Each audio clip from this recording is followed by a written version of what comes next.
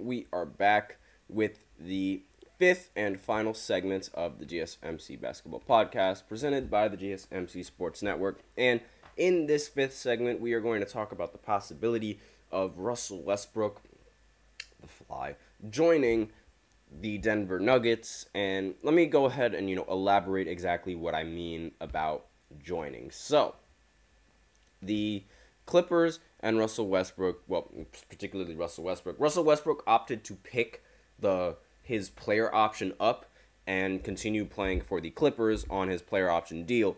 However, there have been recent reports, this report came out yesterday, that the Denver Nuggets, well, particularly Nikola Jokic, actually, expressed interest in bringing Russell Westbrook onto the team. And, this is Jokic. Jokic wants the Denver Nuggets to try and bring Russ. That is the deal. And it seems that the wanting to play with each other is mutual because, Russell Westbrook has also expressed interest in playing with the Denver Nuggets. So, according to this article right here, it was reported several places on Sunday that the LA Clippers are looking to trade Russell Westbrook, and the Denver Nuggets are among the teams interested in acquiring him. Westbrook recently opted into his final year of his contract, but sources have indicated he did so knowing a trade was likely. In an additional report on the potential Westbrook to Denver move, Harrison Wind of DNVR reported that 2023 Finals MVP Jokic has been pushing behind the scenes to get Westbrook on the Nuggets. Now, let me just go ahead and look at the quote. Nikola Jokic has actually been pushing behind the scenes to get Westbrook to Denver. Wind said, "I've been told that Nikola wants Westbrook in Denver. He wants to play with him. It's not the first time he has wanted to play with him."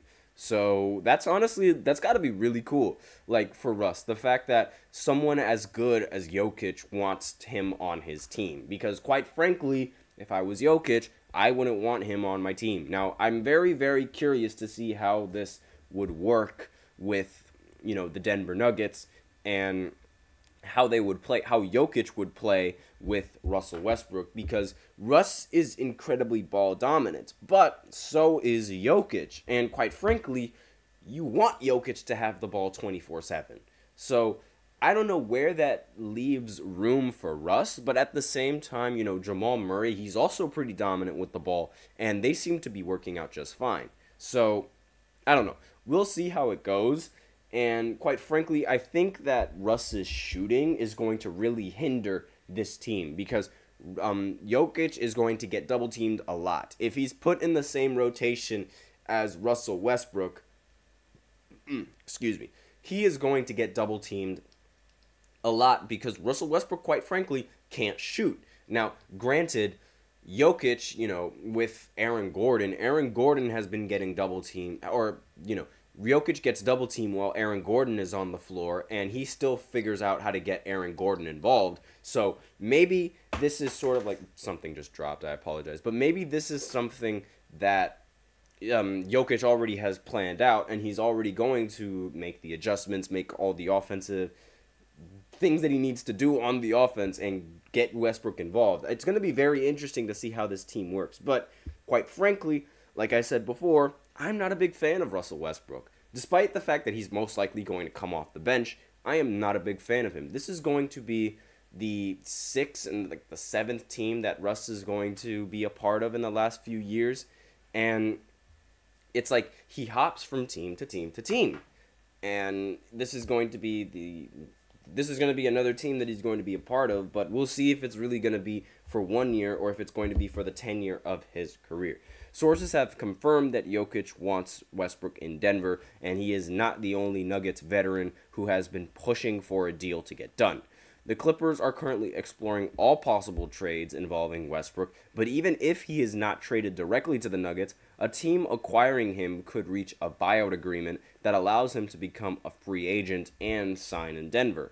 So those are the possibilities of Russell Westbrook and the season. Several signs point to the 2023 champions being Westbrook's next team, and according to this article, they believe the fit makes a lot of sense for a lot of reasons, and I don't really see how this fit is going to be good for the team.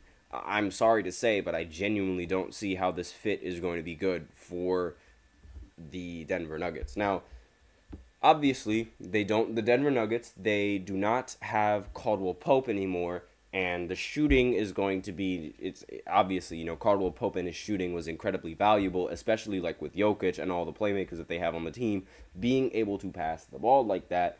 But quite frankly, I really don't know how this deal is going to work. I'm not a big fan of Russ, as I've said several times. And I think his play style and his inefficient nature and, just the fact that he turns the ball over so many times, I think it's just going to eventually hurt this team. Now, let's see. I'm looking at another report saying, nobody knows this better than superstar center Jokic, who is campaigning for Russell Westbrook trade behind the scenes via Harrison Wind, as I said before.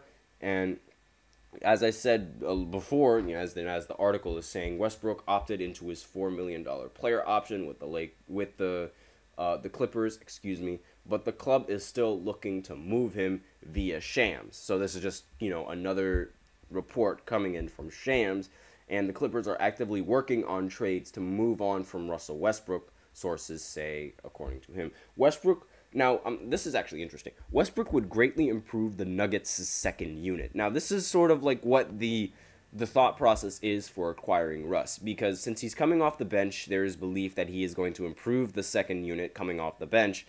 After losing both Bruce Brown and KCP in the last couple of years, it's time for Denver to add another significant bench piece. Christian Braun, Reggie Jackson, and Justin Holiday aren't enough to keep up with the West's upper echelon, as the trio averaged just 11.5 points per game combined last season. Meanwhile, Westbrook alone averaged 11 points on 45% shooting with 5 rebounds and 4.5 assists across 22 minutes per game last season. The 35-year-old still has enough gas in the tank to be a reliable six-man. This is, according to the article. Now, in my personal opinion, again, Russ does a lot more harm than good to your team. And in the fourth quarter of games, if he is not on the bench, you are losing. I'm sorry to say it, but if he's not on the bench in the fourth quarter, then there's a huge chance that your team loses, because Russ turns the ball over like a machine in the fourth quarter. It never fails. And on top of that, he always takes a horrible shot in the fourth quarter, and you're lucky if it goes in. I'm sorry, I'm really not a big fan of Russell Westbrook. Furthermore, the Nuggets have the assets to pull off a potential deal.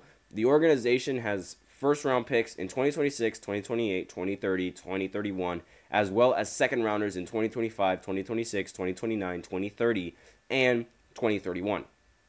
Giving up at least one first-rounder and a bench player should be enough value to get Russell Westbrook, according to this article. As for the 9-time All-Stars on-court fit, expect him to be Jamal Murray's backup if he does land in the city. Westbrook's rim attacking style off the bench would provide a balance with Murray and Jokic's two-man game, especially considering his intensity and high motor. That's always the praise, like with Russ. He always brings the intensity, he always has a high motor, he always plays at 100%, but no one brings up the fact that he can't shoot.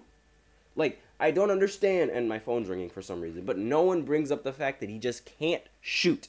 And teams practically beg him to shoot because he can't. And since he's Russ, he's going to shoot the ball. And he's going to hit the top of the backboard, or he's going to hit the side of the backboard, or this, that, and the other. I'm sorry, that happens way too many times than it needs to. And quite frankly, I blame it on him lifting too many weights and trying to get the rebounds. Let me break it down real quick.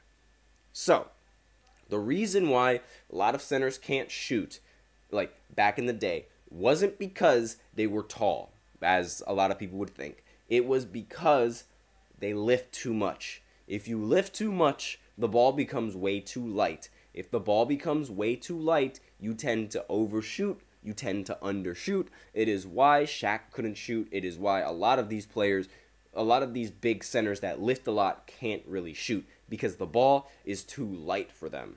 And so if you don't lift that much, right, you're going to have a better touch with the ball, and you're going to be able to shoot it. And this is why Russell Westbrook's shooting declined since his MVP years. So when he was the MVP, and even before he was the MVP, his mid-range jump shot was straight butter. It was butter. It went in 9 out of 10 times. And once he was averaging a triple-double, he started lifting weights so that way he can, get the rebounds a little bit better because he wants to average a triple-double. However, this came at a price. Because he was lifting so many weights, he got more buff. Because he got more buff, his shooting touch fell off. And this is why his free throw shooting percentage kept declining every single year. This is why his mid-range shooting percentage kept declining every single year. This is exactly why Russ can't shoot anymore, because he was so focused on bulking up and getting the rebounds that it just completely killed his shooting. And that is a big reason why I don't agree with why I don't like Russ. One of the big reasons why I don't like Russ's play style, because why, if you're a point guard, are you bothering to lift weights and ruin your shooting percentage just to get a couple of rebounds? Why? And people try to say that, oh, Russ, he wants to win. He always wants to win. No, if he really wanted to win, he wouldn't buff up so he can grab rebounds. It is that simple. He would have stuck with his shooting, because that is what made him so lethal, and that is what made him such a great scorer. And he was a great playmaker as well and everything else, but part of what made him a great scorer was his mid-range jump shot and the fact that he can pull up on a dime and it scared people in a pick and roll. That is legitimately what he was, and he killed it. I'm sorry, he killed his mid-range, and that is one of the biggest reasons why I am not a big fan of him. Because I liked him when he was the MVP. I thought he was phenomenal, but he just kept getting worse and worse. And he wasn't improving his game whatsoever. Every single year that I watched him, it was like the same Russ over and over and over and over again. And he never tried to improve. And because of that, I just couldn't back a player that just wouldn't improve simply because he wanted to get triple doubles. But that's just me. So that is all I have for you in this final segment. And with that, that is the end of the podcast for today. So thank you so much for tuning into the GSMC Basketball Podcast, presented by the GSMC Sports Network. Your support means a lot to us, so please remember to subscribe to the show, leave a positive review. It really does make a difference. We invite you to follow us on Facebook, Twitter, TikTok, and Instagram for more content and updates. As usual, please remember to use the link in the description to get your comments recognized, or the link displayed below the ticker on every show segment. That is GSMCpodcast.net. Really helps the show, makes it much more interactive between myself and you guys. Thank you so much for tuning in. I am your host, Nelson, and as always, take care.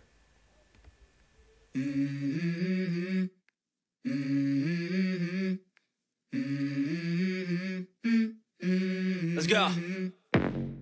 I wake up to a little bit of drool on my pillow, feel like it's gonna be a bad day. Yeah, I'm tired of shit, and the coffee ain't hit yet. Damn, ain't that great. I don't wanna go to